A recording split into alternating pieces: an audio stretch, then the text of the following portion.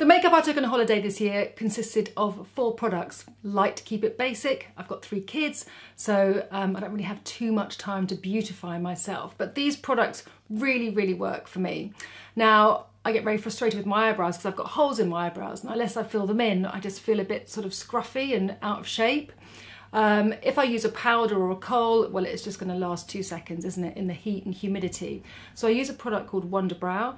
This shade is blonde. Now, I apply it with a small eyeliner brush. I don't use the brush that it comes with because I find it too fat and thick, and it doesn't give me a nice sharp definition.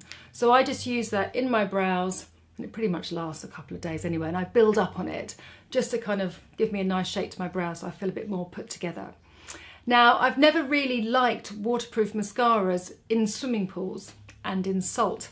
I think it reacts with the mascara and it kind of ends up making the lashes sort of clog together and ends up looking like sort of 4 spiders' feet sort of stuck on top of your eyes.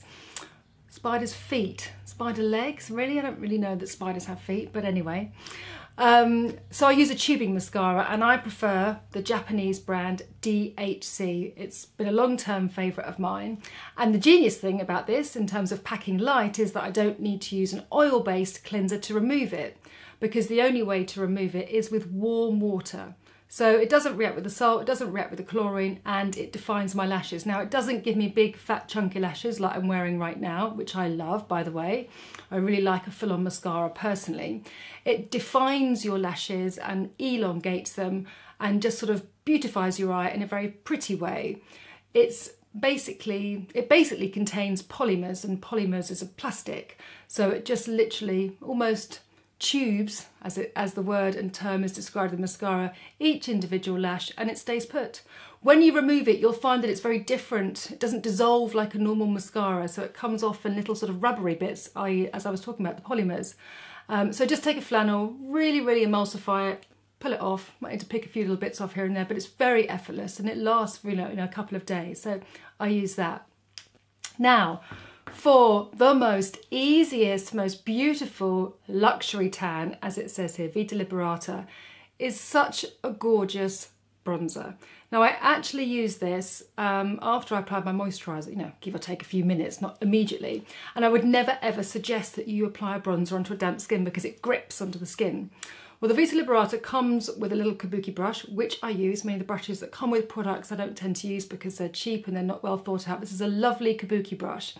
And you just take off the plastic layer that comes into it and you put the kabuki brush into it.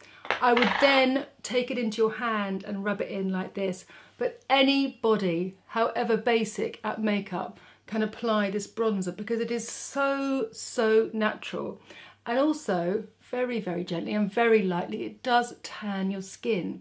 Now, don't expect to kind of look like a bronze goddess after one application. It doesn't happen. It just warms up your skin tone.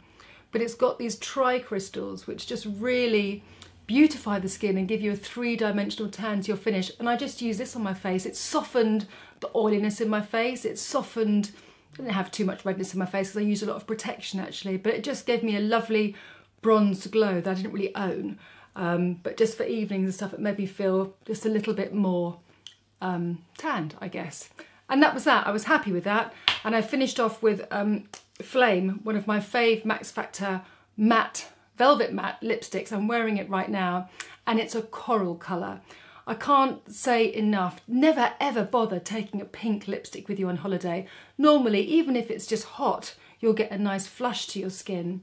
And if you wear a pink lipstick, it just enhances that flush, which is not really that beautiful. So if you're in a hot climate or you've got warmth to your skin, always opt for a lipstick or a lip gloss or any lip colour, whatever texture or formula you want, but just make sure it's kind of a golden, bronzy or corally finish to it. Even if you want to wear a red, just make sure you use an orangey red.